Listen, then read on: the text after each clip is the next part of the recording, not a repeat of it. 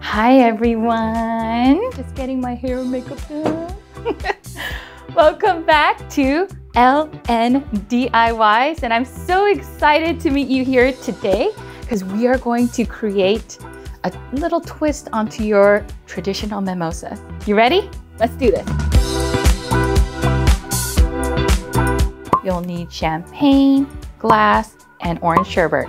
In place of orange juice, we are subbing out for orange sherbet. Now this is gonna make your mimosas a little sweeter. It's gonna be more like a cocktail version. Okay, I haven't opened up a champagne bottle in a while. I was ready to do this with me. Okay, so you're supposed to take this off around the edge. You guys, I'm a little nervous. Okay, let's take that off.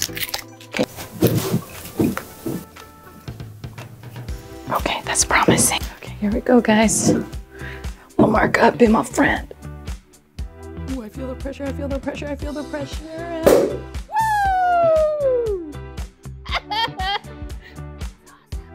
Spill a single bit. Okay, now that we've popped our champagne, we're gonna put it in to our glass and fill it up about halfway. But keep in mind, there's a lot of bubbles, you guys, so this thing can overflow, so take your time. And don't forget to chill your champagne prior to this, because cold champagne is the best. Now that I filled up my glass, I'm gonna add in the orange sherbet on top. Use 2 spoons. Just scoop up a little bit at a time and do it more than once. Try not to touch the sides.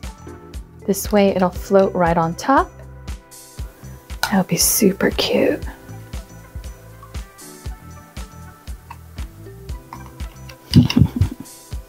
Maybe put in 2 more dollops.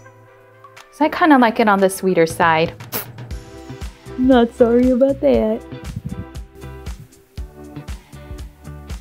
Oh, look at that. We're gonna finish it off with these cute little edible flowers. I'm gonna add in a little pansy right on top.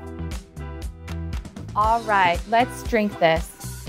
Cheers to LN DIYs, to mothers everywhere, and to all of you who subscribe. I love you.